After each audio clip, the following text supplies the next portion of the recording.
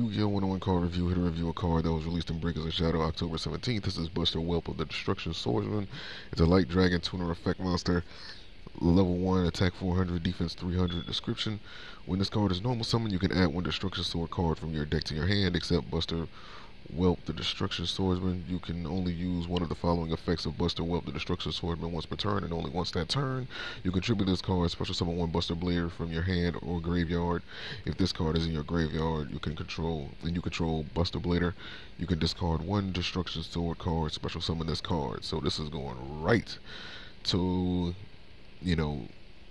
synchro summoning Buster Dragon, which is a level 8, and Buster Blader is level 7, and Buster Blader the Destruction Swordsman is also level 7.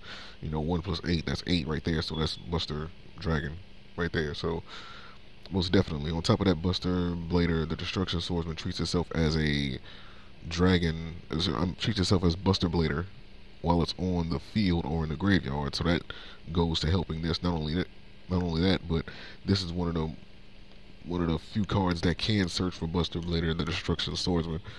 So the trick would just be to getting it on the field. Other than that, it contributes itself to you can special summon either the original Buster Blader or Buster Blader the Destruction Swordsman counterpart from the graveyard, since it will be treated as Buster Blader while it's in the graveyard.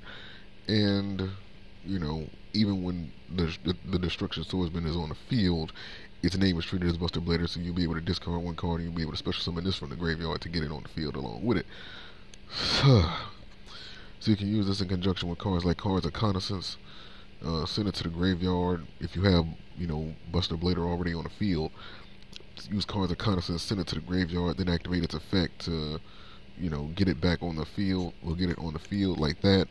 Or there's like a variety of tricks you can use. Of course, you have cards like Where Art Thou and 1-for-1 that can search it out pretty quickly, so that should be no problem, as well as a variety of other cards that can just search out dragon monsters and things like that. So yeah, so link to this card is going to be in the description. You guys can check it out, and I'll see you for the next card review. Peace.